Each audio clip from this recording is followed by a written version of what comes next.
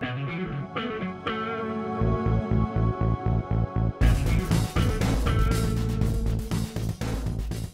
hello, ladies and gentlemen. I am reporting to you today from a tent here in front of St. Paul's Cathedral in that London.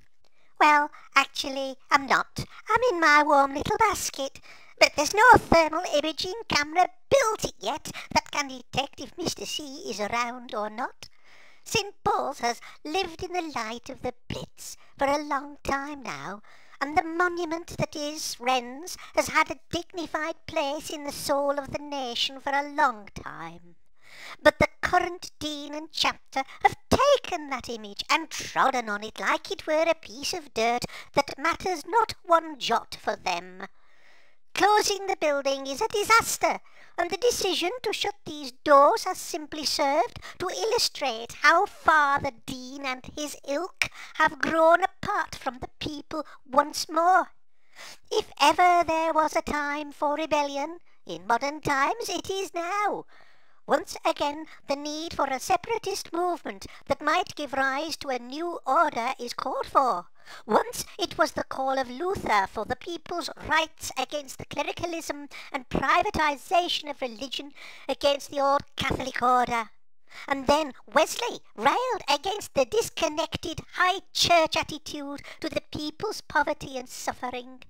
And today we need a new leader to stand squarely with the people and lead them against the dean and his cronies who have sided with the bankers and the establishment. Every one of them hand in hand representing the darker side of that London and indeed of that England. The Church should embody the will of God and the nature of Jesus Christ. Instead, St. Paul's bars the people from its portals and feeds the people on its very doorstep with rejection and silence.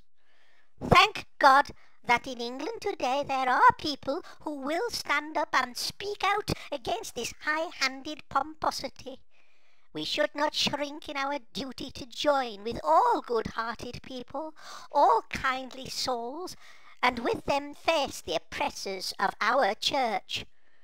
On the other hand, this is the Church of England, so it will be soon enough business as usual, serving a few who are powerful and keeping the riffraff out. You know, the poor, the unemployed, the criminal classes, the ill-educated, the prostitutes, the Samaritans, the possessed, and so on.